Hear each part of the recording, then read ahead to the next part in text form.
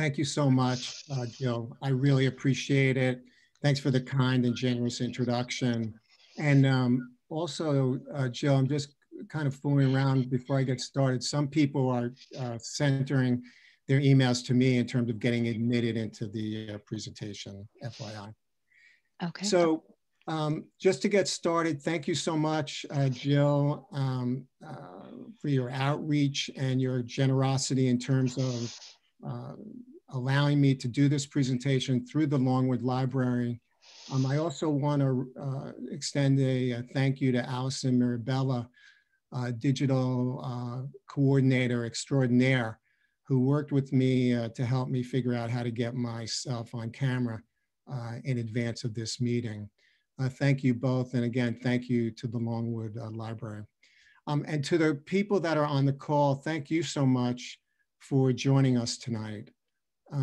It means a lot to me for you to spend time, and it's greatly appreciated. And I hope that the information that you're about to hear is a value add to you as well. COVID-19, Debunking the Myths is the title of my presentation. In preparing my remarks tonight, I was thinking a lot about my dad. My dad was born in 1918, the same year as the really last major tragic pandemic. The Spanish flu started in 1918. Before it was finished, it killed killed between 40 and 50 million people globally. Luckily, my dad survived. Lucky for me, lucky for my brother and sister, and lucky for all of our family members. It's a great metaphor for what goes around comes around, and that history often repeats itself.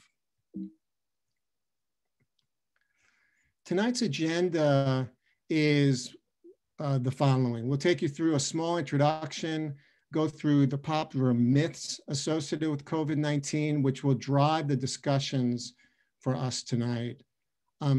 There's a section on the history of pandemics that we'll review, and then we'll finalize with the COVID-19 virus infection and what the treatments are, including the vaccine. Jill was kind enough to review some of my background, so no need to add to it other than a couple of finer points. She mentioned about my years at Pfizer. I did work in several areas, including medical safety and risk management and regulatory affairs. A note about regulatory, which is where I got to liaise and work closely with the Food and Drug Administration. And I'm here to tell you that in the years that I was part of that group who dealt with in person, oftentimes down in Rockville, Maryland, with the FDA, it was a wonderful experience. And I can assure everyone on this call that the Food and Drug Administration is the finest health authority on the globe, bar none.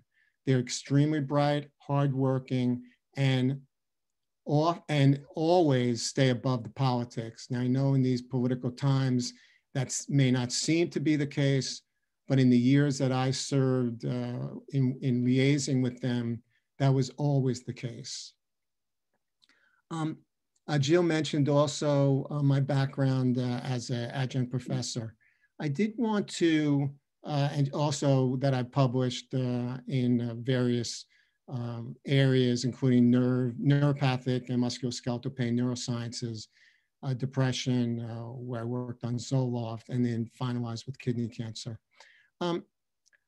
I did want to mention that I'm very passionate, and I also currently lecture on pharmaceutical medicine to medical schools in the local metropolitan area through Pfizer's medical elective program. But I am very passionate about teaching young people about the dangers and the tragedy of smoking and vaping. I've been doing this since 1987, the year that unfortunately my mother passed away suddenly and quite young due to her cigarette addiction. And since that time, every year I go into the middle school mostly to talk about kids about this catastrophe and the catastrophic consequences. This year I wasn't able to attend, but I did put together a PowerPoint presentation, which I narrated, and they were able to listen to. I'm a scientist. I'm not a politician. I've worked for years in publications and writing and reviewing various publications throughout my career. Every slide that you're about to see tonight does not come from the internet, Instagram, Facebook, but comes from these publications. For those of you on the call who are science background, and some of you are, these will be readily, you'll readily understand and you'll readily recognize them. For those of you who may not recognize them, these are all peer-reviewed journals. That means that the information that I'm presenting tonight is verified, validated, and not based on opinion. They're based on fact. And so it's very important that I like my audience to be grounded in the science. And this is how I do it, by relying on the medical literature to guide me through the information that I research. But I do have to throw in this disclaimer that despite the best efforts of many, we simply don't have all the answers to the questions that surround the novel coronavirus that causes COVID-19. And it's just too new. COVID-19 is still a condition that just started in 2020, January and February. It might have been a little bit into 2019 when the Chinese government knew about it. But for all intents and purposes, this is a relatively new disease that hasn't got all the answers, and the publications reflect that. It is clearly from the time that the pandemic hit in early 2020 to now, we've learned so much. And that's why the overwhelming of the healthcare system that occurred 6, 7, 8 months ago should not be happening now, if for no other reason that we have much better treatments and, God willing, a vaccine, which will come soon. So despite not having all the answers, we've made great progress. Well, what are the popular myths that exist now? One of the most important ones has to do with the origin of the pandemic. Was this a bioterrorism attack on the world from a secret laboratory in Wuhan, China? Or did this occur naturally in the wild, which often is how viruses start to leap into humankind? What's the answer? Well, I'll tell you right now, it did not start in a laboratory. And there's many ways that scientists have proven that fact. What about the infectiousness and the lethality of this disease versus the flu? How infectious is it? Is it more or less lethal than the flu? We'll talk about that. We'll spend a little bit of time talking about transmission, mostly right now, that this is an airborne disease. It is something that can also be picked up on the surfaces, on various surfaces. The virus can live on certain surfaces longer than others, but airborne transmission is definitely something that this virus does. And what about immunity? We're reading about people who are getting the virus and then getting reinfected a short time later. Is that a question of faulty testing? They didn't really have the virus the first time? No, it is not. The scientific literature has confirmed that there are several of these cases. So if you get infected, how long are you immune? No one knows. And if you get a vaccine, how long will that immunity last? We don't know that either. What about the risk to young people and older people and those with pre-existing conditions? Well, I'll answer that question now.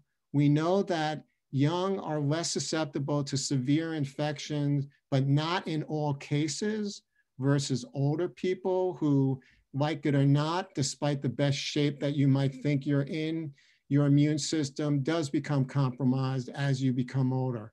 And if you have pre-existing conditions or comorbidities, you are more at risk. In terms of recovery, how long? If you do recover, how well? That is something for us to ponder. And what about the percent of cases versus death? Is there a big discrepancy between getting infected and dying? We'll touch on that. And then we'll finalize with treatments and vaccines. Some of you may be a little bit cynical about FDA approval and the approval process. Some of you are cynical about that, but I'm here to assure you that the system is quite bulletproof, and I'll explain to you why. And then finally, if you've been keeping track, as I have, about the disease and the treatments, you heard an awful lot, especially at the beginning of the pandemic, about hydroxychloroquine and how effective is it. And it really had to do with clinical trials. Not all clinical trials are equal. Some are better than others, and that was the fate of hydroxychloroquine, and we'll talk about that. But maybe the biggest mystery of all has to do with why does COVID-19 affect people so differently? And for some people, COVID-19 is going to be relatively mild, almost barely noticeable, while others are going to become very ill and end up in a hospital fighting for their lives. Why is that? We want to talk about that tonight. So let's talk about just something basic. What is a virus? Well, surprisingly, viruses are the most abundant form of life on the face of this earth. More abundant than ants, more abundant than cockroaches, more abundant than beetles. But they teeter on life and not life, because for a virus to really do what it does, it has to enter the body, and once it enters the body, it has to enter the cell. So in the case of COVID, the virus comes in through the airways, through either the eyes, the mouth, or the nose. It then travels into the airways through the trachea and ultimately finds its way into the lungs. Once it gets into the lungs, it penetrates deeply into the lungs, and in particular, the place that's most important, the alveoli. That's where air exchange occurs, and the virus finds its way and figures out a way to enter into the cell. Once it enters into the cell, it hijacks the machinery of the cell and does only one thing. It lives to grow and reproduce, but it has to be in the cell in order for it to do its work. Some biologists call a virus nothing more than a parasite with bad news wrapped in protein. And indeed, in the early part of this year in Wuhan, China, bad news showed up in a coworker at a wet market who contracted the disease of COVID-19. Now, COVID-19 is not a new disease, but the coronavirus has been around for a very long time.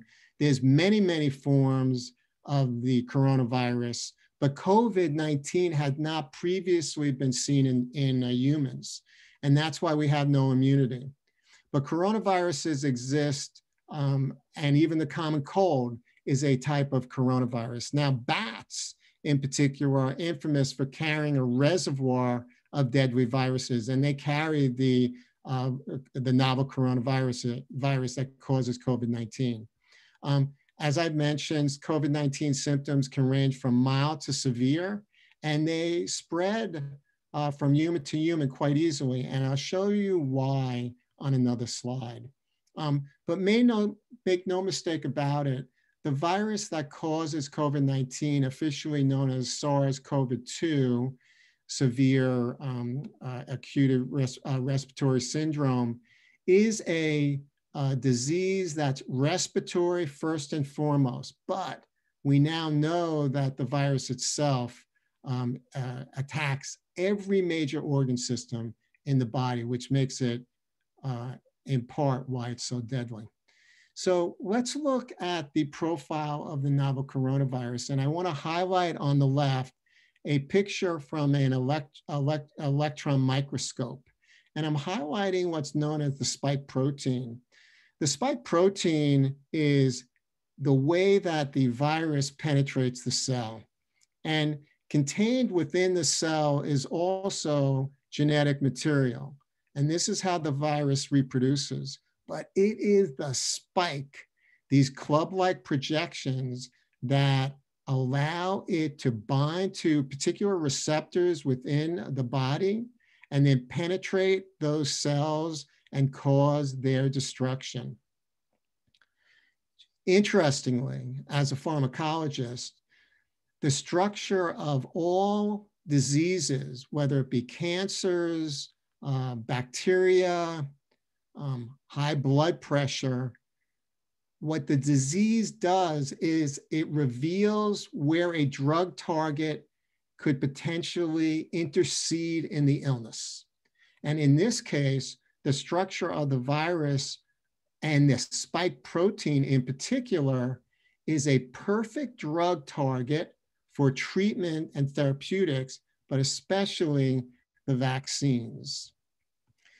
This slide is a history of the pandemics. And you can see on the left, it's kind of a timeline. And on the right is also highlighting the amount of lethality or death associated with all of these pandemics. So you can see that pandemics go back to the early 1300s, where the bubonic plague killed more than 200 million people worldwide, started in the 1300s, and essentially wiped out 30 to 50% of Europe's population. It took more than 200 years for the population to reestablish itself. You can also see the Spanish flu represented here. You can see smallpox here, which killed more than 56 million people in the 1500s. Spanish flu, of course, in 1918. Along came AIDS in 1981 is really when it started. But want to highlight for you down below with the two yellow arrows, COVID-19. So, and also these pictures are kind of an artist's depiction of how much destruction they cause. So obviously the bigger pictures, more destruction, more death versus a smaller one. So COVID-19 is still relatively small. Now, when this chart was published, it was back in May of 2020. And you can see that it was 324,000 deaths globally. We now are north of over 1 million deaths, north of 250,000 deaths in the United States. How small is the coronavirus? That's here. It's about 0.1 to 0.5 microns. Over here is a human hair follicle. Here is fine beach sand. Here's a grain of salt. Here's a white blood cell, a grain of pollen. Here's dust and a red blood cell, and on down the line. It even has a smoke particle over here. Coronavirus that causes COVID-19 is smaller than all of these. So it's really, really tiny. As I said, 0.1 to 0.5 microns. That's about 1/25,000th of an inch. Let's talk about similarities and differences versus the flu. And they are common to both, COVID-19 versus the flu, they're common to both. They're both contagious, they're both respiratory illnesses. They cause the classic symptoms that you hear about on TV. And if you've been unfortunate enough, and I have early on before I got the flu vaccine, you're very familiar with fever, cough, et cetera. The body aches in particular can be devastating. Both spread via the air through physical contact and from person to person as well as by touching surfaces. And older adults, because of their less than immune system, and people with comorbidities are more susceptible. Women who are pregnant are also more at risk. In terms of influenza, it can cause mild to severe illness. Takes about 1 to 4 days for the infection to develop symptoms, and then younger children are at higher risk of severe disease. COVID-19 spreads much more easily, and I'll show you why in a second. More super spreaders. It does take longer to develop the infection. It does cause more serious illnesses at times in some people, including the curious change in loss or loss of smell and taste, and also clotting factors. It also may take longer to show symptoms and be contagious for a longer period of time. And although somewhat rare, I want to talk to you a little bit more about children less than 5 years of age and the multisystem inflammatory syndrome disease, similar to Kawasaki syndrome, that has also been associated, but again, not necessarily a causal relationship, but definitely related, and fortunately not that common, but can occur. The fatality rate of a person who gets COVID-19 is approximately 6 times that of the seasonal flu.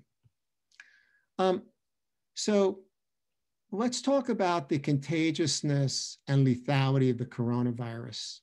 I'm just going to highlight, for purposes of this presentation, SARS-CoV-2, which is the coronavirus COVID-19, the SARS pandemic of 2003, and then influenza of 1918. You can see the others, which are actually somewhat cut off on my slide. I don't know, Jill, if you can kind of get rid of some of the people that I'm seeing on the screen so I can see the rest of my slide, but it's not a problem. The way that you can determine how contagious a virus is through what's known as the R number, which is the effective reproduction number. This essentially tells you how infectious a disease is for its capacity to spread. So for example, if R is less than 1, if the R naught is less than 1, then each existing infection causes less than 1 infection. That's good. But look at what's happening with COVID-19. We have an R rate of 2.5. That means that for every 1 person who gets the infection, they potentially will infect 2.5 other people.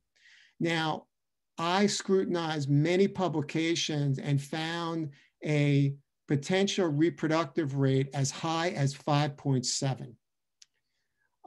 That's astounding. And in terms of the proportion of deaths in people younger than 65 years of age, this disease is not impacting them as much as the influenza pandemic, the Great Spanish Flu of 1918, where 95% of people under the age of 65 succumbed to the disease. So let's use an R of 2.5. What does it mean? It means that out of 100 people, they will infect 250. 250 people, or again, just do the math, 100 times 2.5. 250 people would infect 625 other people. 625 goes to 1,563. 3908 goes to 9770. That goes to 24,425 and winds up, and I can go further, 61,063 infected by 1 person with an R of 2.5. You can double that if the reproductive rate and the transmissibility of COVID-19 is in fact 5.7. Can you imagine? So this explains the tragic numbers and the terrible catastrophe that we are facing, not only in the United States, but around the globe. It's based on the transmissibility of this, of COVID-19.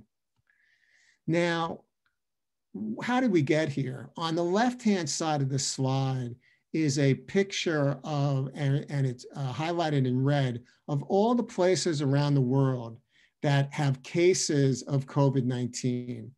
And you can see that it covers a large part of the globe. Amazingly, Antarctica is unaffected. And by the way, this was taken as of November 8th, a couple of days ago.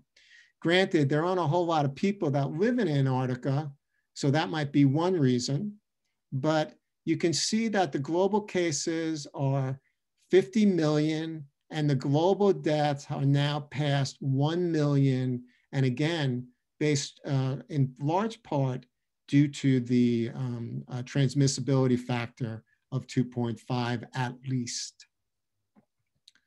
And so we think that the coronavirus actually originated in bats and that the virus made its jump into a human, 41-year-old male who happened to be at the Wuhan, China open air wet market.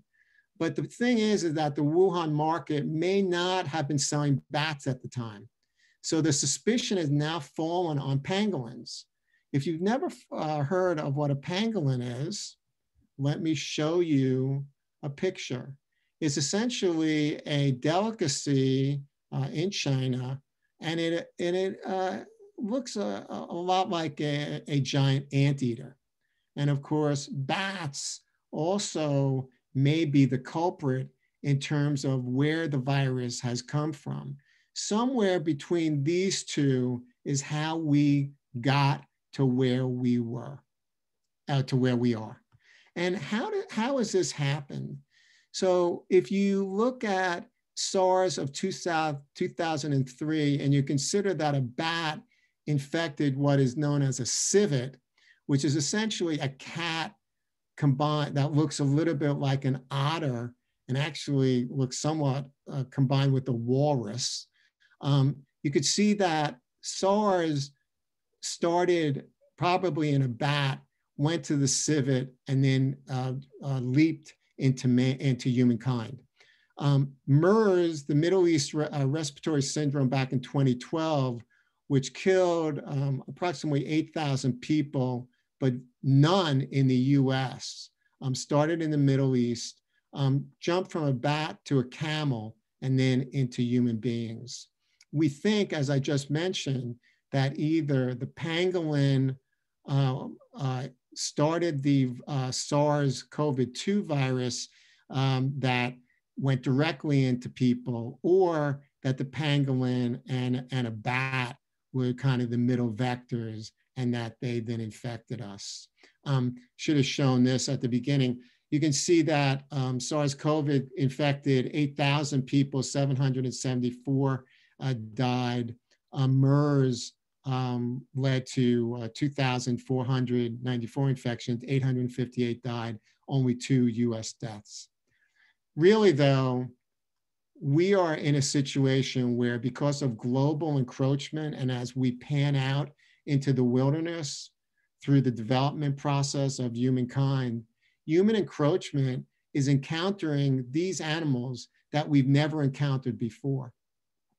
And this has led to these leaps from animals to humans.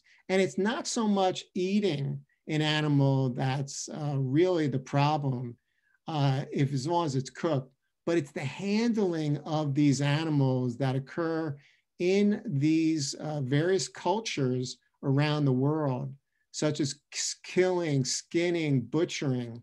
That is highly risky. And that is how these viruses jump. It's as long as you are eating a cooked animal of these types, amazingly, it's pretty safe. But it's the way that you get there that is causing the risk. And that is the leaping from these reservoirs that are hiding in bats, civets, camels, and other creatures, again, that we've never encountered before. And because we are encroaching on their territory, they're now in return gifting us with these viruses. The human encroachment is a major issue as humankind has spread out into these wilderness. We're encountering illnesses that we have no immunity for.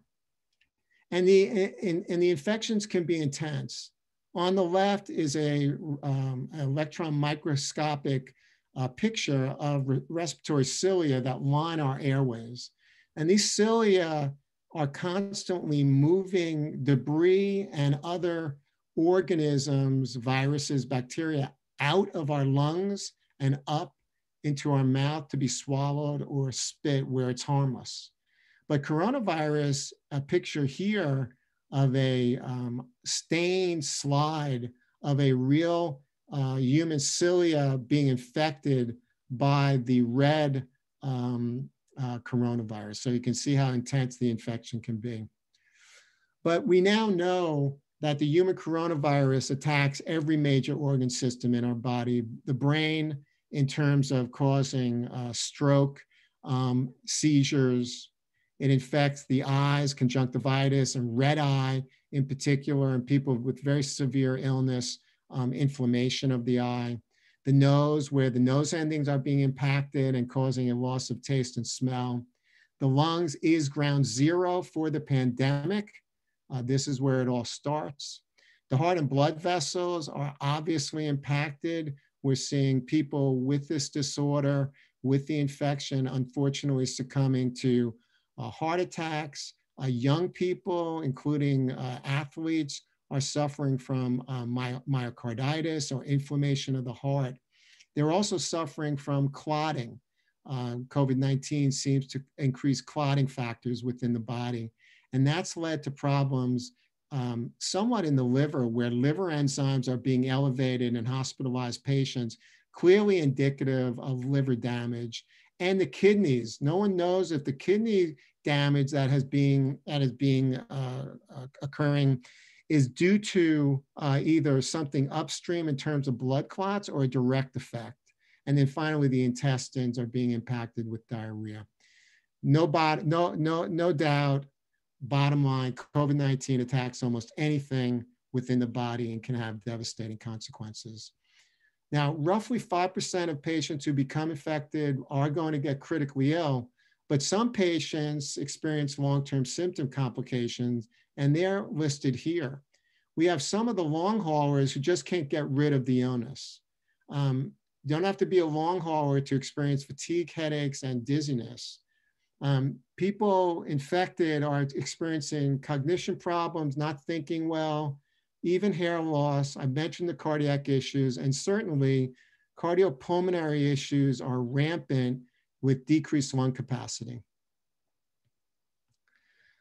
And even though people with COVID-19 infections are often mild or asymptomatic, about 80%, here's my biggest problem. What do we know about what's going to happen to them down the road?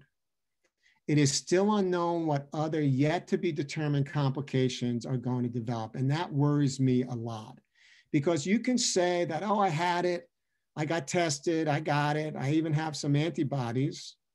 It was mild, I hardly even noticed it. But I say to you, you don't know, because we don't have the data yet, what's going to happen down the road. And that is a concern.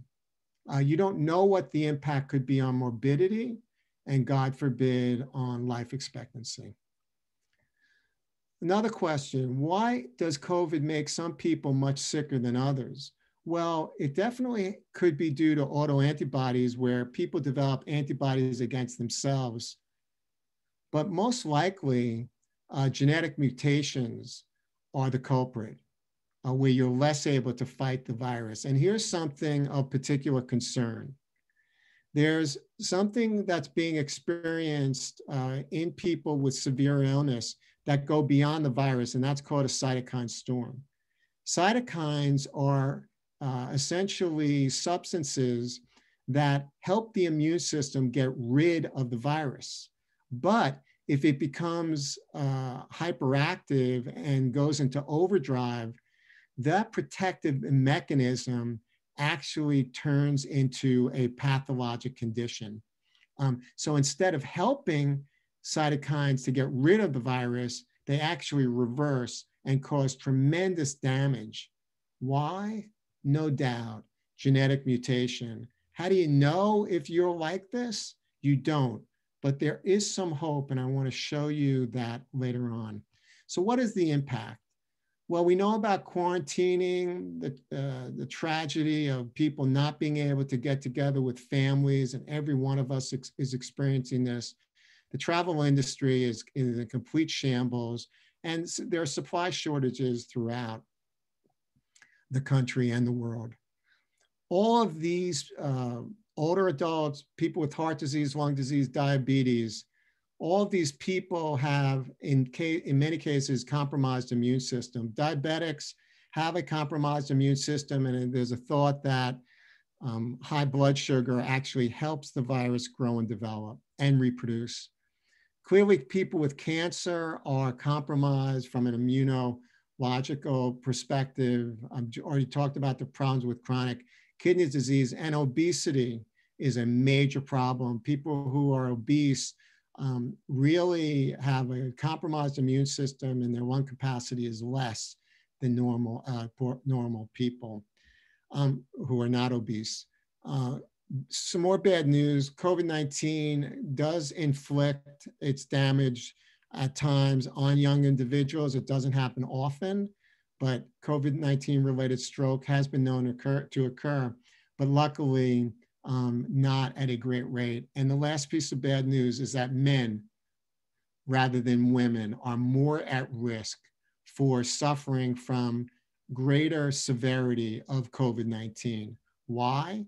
Lifestyle. Men drink more, eat bad things, and also men, just by genetics and by natural selection, maybe due to endocrine differences versus women, also have less viable immune systems, probably due to endocrine issues. I want to talk a bit about US deaths by age and race. You can see that up until 45, and this is a small amount of data in the US, February to June 2020, up to 45 to 54 years of age, there's really nothing going on in terms of mortality for very young people. At 45 to 54, it jumps up to 5%. And then when you consider from 55 to 85 years and older, that correlates to 92% of those age categories are suffering 92% of COVID-19 deaths attributed to that age group. Over here, with US deaths by race and ethnicity, you can see the numbers for Black and African Americans. And what's troubling about that is that African Americans make up approximately 13% of the total population, but suffer 23% of associated deaths. That's way out of line. So clearly there's socioeconomic factors that have been well documented in the literature and in the media, and probably clearly due to poor socioeconomic disadvantages, close living quarters, and potentially education. Quick note about that syndrome called Kawasaki-like disease and associated with COVID-19. This is really just a shock-like condition that does occur in children less than five years and younger, characterized by vasculitis, high fever, and essentially shock throughout the body. Can be very, very dangerous. Fortunately, it's in a low amount of cases. Causality is somewhat established, but not really. And then a small picture of what vasculitis, for those of you on the call who do this for a living, you're very much familiar, nurses, healthcare practitioners, with the vasculitis that I'm showing you on this picture. A quick note on the different phases of clinical research for a point. There are many different phases of clinical research: phase 1, first in humans, safety, proof of concept in phase 2, and then phase 3, efficacy. When it comes to vaccines and other studies, randomized controlled clinical trials are the gold standard. This is when subjects are randomly assigned to both the treatment and control. This is what the FDA mandates in terms of getting a vaccine or a synthetic therapeutic approved. But there are other study designs that, including what's known as a meta-analysis. There are many other study designs besides a meta-analysis, but they're less rigorous. And so is a meta-analysis less rigorous. Why? Because it pools data. And when you pool data from different studies, you can run into all kinds of confounding factors. But I highlight this because in a well-done, scrutinized, peer-reviewed journal article based on a meta-analysis done where data was pooled on the effect of hydroxychloroquine, it was shown, based on a meta-analysis, a different type and less rigorous type of study, that it was helpful as long as you administered it early in the condition and it was outside of a hospital. So let's finalize with some of the potential treatments. Here they are listed: antiviral drugs, which work in a number of ways, including preventing replication. Dexamethasone, which is an anti-inflammatory, such an old drug, goes all the way back to approval in 1957. We have immune-based therapies, convalescent plasma, which is essentially taking blood from patients who have recovered from the disease, from COVID-19, and injecting those antibodies into patients who have the disease. Monoclonal antibodies, which are synthetically derived, laboratory derived antibodies. And then, of course, I put hydroxychloroquine and chloroquine. Now, President Trump went to the hospital for COVID-19, and he was administered 8 different drugs. He was administered dexamethasone, which is a corticosteroid anti-inflammatory, prevents the cytokine storm that can be deadly. He was given remdesivir, an antiviral that is now approved, prevents the virus from replicating. He was given Regeneron's monoclonal antibody, which was a cocktail of 2 monoclonal antibodies. And he was also given zinc that supports immune health, but there's no evidence that it helps treat COVID. He was given vitamin D for bone health, no evidence that it reduces the risk of COVID-19. Famotidine for pepsid for ulcers, obviously no impact on COVID. Melatonin to treat insomnia, and then aspirin to reduce the risk of blood clotting, which is prevalent in COVID-19. Remdesivir has been approved by the FDA. It's the first one that got approved. It does not reduce mortality in COVID-19 patients. What it does do is it found to shorten recovery time in hospitalized patients. A very important discovery, but does not reduce mortality. That is dexamethasone. That old drug from 1957, when it was first approved, generically available in every hospital, should be in every hospital across this nation, is the first drug that was shown to reduce mortality in hospitalized patients. There are some caveats. The key of dexamethasone is reducing that cytokine storm, which can really kill you if you have the genetic predisposition that it's going to occur. And if it does occur, as I said, it's devastating. Dexamethasone can reverse it and save your life. The COVID-19 pandemic represents the greatest health crisis across the globe since the great pandemic of influenza in 1918. In terms of vaccines, this is the status. We have many in phase 1, testing safety, phase 2, expanded safety studies, phase 3, which is where the large-scale efficacy studies are done. A couple for early use. None are approved as of yet. What do vaccines do? They stimulate the immune system to produce antibodies, so they imitate a condition, a disease, just like if you're exposed to the actual disease. After you get vaccinated, you develop those antibodies and you're immune to the disease without having to get the disease first. But remember, vaccines prevent the infection. They are not a cure for the disease. Exciting news. And it's not just because I'm a former employee of Pfizer. Their vaccine has shown a greater than 90% effectiveness rate. A few caveats. It hasn't been published yet. No one's read the data. They did issue a press release.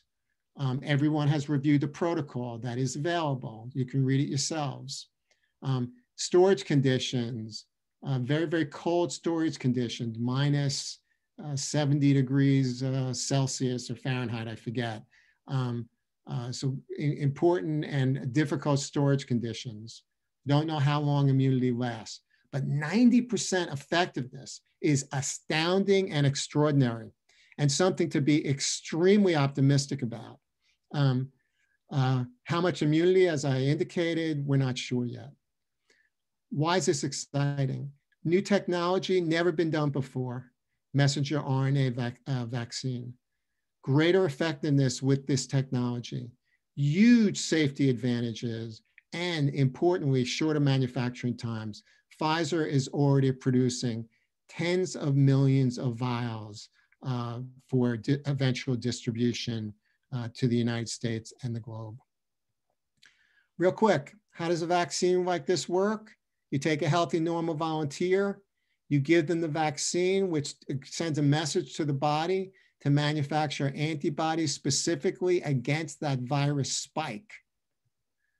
When you get infected with the coronavirus comes in, but the spike isn't there because the vaccine eradicated the spike.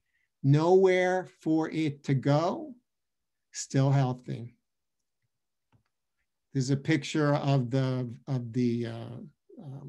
virus itself. Those are the spikes. All the spikes are gone. Neutralization of the virus via a vaccine. More good news. Lilly just unveiled a monoclonal antibody that they are now in emergency use authorization status for. That means that under emergency use, you could get it. This is not the one that President Trump got. He got the Regeneron one. This comes from Eli Lilly, but it's along the same lines of a monoclonal antibody, synthetically derived in the laboratory. Last, getting toward the end. Some of you are cynical about the FDA, and I understand why. There's a fail-safe mechanism that will assure that the American people get a vaccine that is safe and effective. How? Because an independent advisory committee will sit in front of the FDA and make a recommendation. You can see the different types of advisory committees. These are independent. They're academicians. They don't work for the FDA. They make a recommendation. And there is a blood vaccine and other biologic advisory committee. These provide independent advice to the FDA on various scientific and technical matters. Although the committees make recommendation to the FDA, the decision is still the FDA. But here's something for you to keep in mind. More than 90% of the recommendations that are made by an advisory committee to FDA are accepted by the FDA. Greater than 90%. I haven't looked at that data lately, but I would imagine that it's closer to 98 and 99%. And then who are the people that sit on these committees? They're academicians, they're physician scientists, they're physician researchers, they're statisticians. Most of them come from academia, as I said, and there's often a consumer representative, patient representative on it as well. How about the future? Well, one day soon, if you are afflicted with the virus and you are extremely sick, we will be developing potential biomarkers which are going to tell healthcare practitioners how you are probably going to do. It's going to be based on inflammatory biomarkers such as those cytokines, what's the level, and biochemical biomarkers, liver enzymes. So those will be in front, and those will tell a physician the potential severity of your condition. So the future looks very, very bright. And that concludes my presentation. I really appreciate you taking the time to listen to me. And back to you, Jill, for any questions that might have come in. Thank you so much, Dr. Clair. That was a lot of information to digest. Let's see if anyone has any questions. Go ahead and type them in the chat, and we'll see if Dr. Clair can answer them for you. I have a question for you, if you don't mind. Sure, Jill. You know how people do temperature checks before you enter a building or a doctor's office? I do understand some patients never develop a fever with COVID, but I understand oftentimes your O2 sat drops. Would that be a better marker to measure somebody's O2 sat as opposed to temperature? What is that called? OT? Oh, the oxygen saturation. You know, they have the little fingers. Would that be a... Sure. Yeah. Well, fever is pretty typical in even asymptomatic patients. I know that's somewhat of a contradiction, but many patients who are asymptomatic still develop fever. They don't get the respiratory illnesses. They don't get the aches and pains. Yes, an oxygen meter on the tip of your finger would be even better. Something tells me, though, that if your oxygen level was dropping or had dropped to, let's say, below 80%, that you probably weren't showing up at that event anyway, because at that point, you're probably having a little bit of difficulty breathing. Any mitigation strategies that we can develop to keep crowding from happening or keeping people away from other people are going to be very valuable in the future. You're right, taking a temperature going into a building is not perfect, but it is certainly a start. Okay, you have a question from a patron. When they do the vaccine trials, do they give them COVID-19 on purpose to test it? Yeah, it's a great question. Something that I wasn't clear about a couple of weeks ago either. Fortunately, I was able to read the Pfizer protocol, which again is available online. Here's what they do. They have a treatment group and then they have a placebo group. And they expose both groups to settings where they are most likely able to catch the virus. They are not inoculated with the virus. They are put out in the environment where they are, and I don't have all the details on this. Again, a very good question. I can get more information, but they're put out in an environment there where they are most susceptible and most, and probably going to catch it by being in situations such as crowded conditions inside a restaurant, et cetera. They are not inoculated with the virus, however. Okay, is the vaccine live? It is not. And that's another great question. So there are many different types of vaccines. The polio vaccine and the flu vaccine are what are known as attenuated viruses. I like to think of attenuated viruses as viruses that are in suspended animation. They are not living and they are not dead. They are in between, but they are the full virus. Messenger RNA viruses are a snippet of the genetic material that is then given to a patient so that they can recognize that as a foreign invader and then build up immunity. And as I mentioned, the spike protein is the messenger RNA. So it tells the body, hey, I want the body to, I'm messaging the body to create the spike so that when you see the spike later on, so now you have the spike, it's an invader, now you're going to develop antibody. So it's not the full virus, it's not alive, it's a portion of it. And for that reason, it's easier to manufacture, it's much, much safer, and the production value just goes up in terms of being able to manufacture it with a much, much more efficient manufacturing process. Are there any, I'm sorry, are there any? Yeah, just real quick, much different than the flu vaccine or the polio vaccine, for example. Are there contraindications to the virus? There will be. I mean, to the vaccine. Yeah, There will be contraindications to the vaccine. I'm not familiar with what those will be at this point. Just like when you take the flu vaccine, there are certain contraindications. And I'm sure that once the messenger RNA vaccines, which again are brand new technology, hit the marketplace, you will see the contraindications and be advised well in advance before you venture over to get your shot. And by the way, there'll probably be 2 shots associated with these messenger RNA vaccines. Okay, and we have a patron wrote, I am 79 with diabetes and high blood pressure. Does this mean I am more likely to get COVID, or does it mean if I get it, I will be worse off than a younger person? Well, I'm not a physician, so you always want to check in with your doctor to really get that question answered. We do know from the data, and I presented some of it tonight, that the elderly, people with pre-existing conditions, high blood pressure, diabetes, obesity, other heart disease, are more susceptible to more serious illness. It does not mean that it's a one-to-one relationship and that you will, but you need to be more vigilant, and everyone needs to be vigilant. You need to be vigilant as well. Okay, another question. Is there any truth to the blood type myth where people would say, oh, I'm a type A is more susceptible, or is there any truth to that?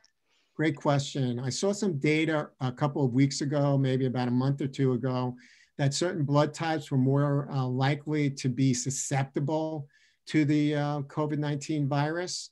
I have to admit that I have not seen follow-up data on that, but these types of information will be more forthcoming in the future. For right now, I would have to say that I'm not completely certain about that information. Okay, another question. Thank you for summarizing the latest treatment options. From your perspective, if you needed to receive treatment for COVID-19, which therapeutics would you want to receive based on the current knowledge?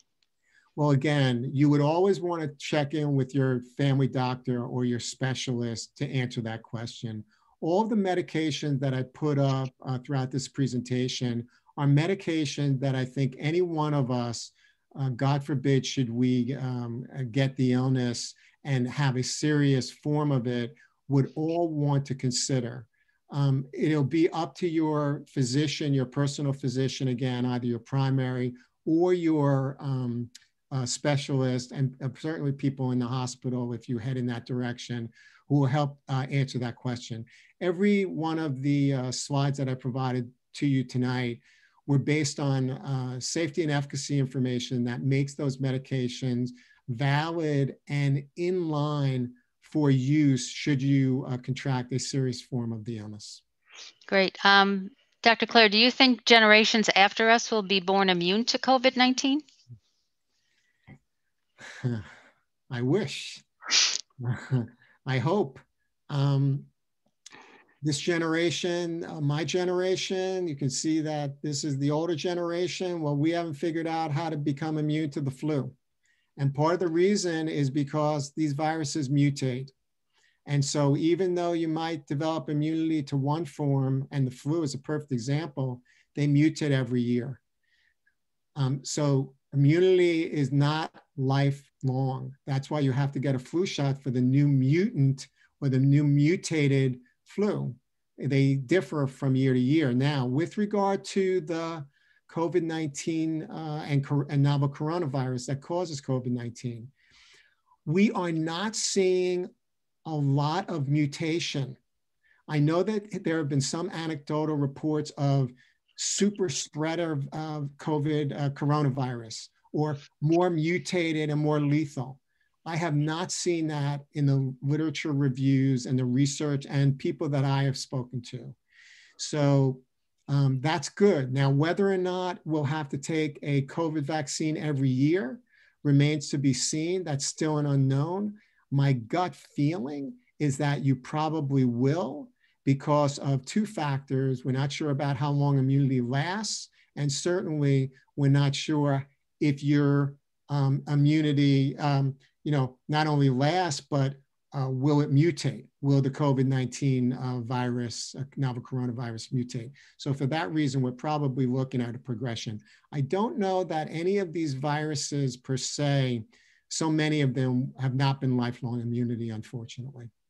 Okay, one more question. If more than one vaccine, how do we know which is best for individuals? Hmm. I think they're asking, I guess, if more than one are approved. Yeah. Um, I think what will happen is that these vaccines will start to, I think, differentiate. And so there may be an advantage, let's say, to a certain demographic, let's say to a certain age group, let's say to a certain comorbidity demographic, to a certain cohort of younger patients. I think that they may start to separate. And so your physician eventually, if we're fortunate enough to have vaccines to choose from, which will be a great thing, um, I think that will play out as we learn more about the vaccines and they start to, I believe, differentiate themselves in terms of being better for this age group, better for this age group, better for this comorbid condition, better for this pre-existing condition. You'll rely on your family practitioner and or your specialist, again, the physicians that you work closely with and that monitor your health care to best answer that question. Okay, thank you so much. Does anyone have any other questions? I don't see any. Thank you so much, Dr. Clair. This was so informative and a lot to digest. And this will be, it was recorded, so we're going to have it up on our Facebook page.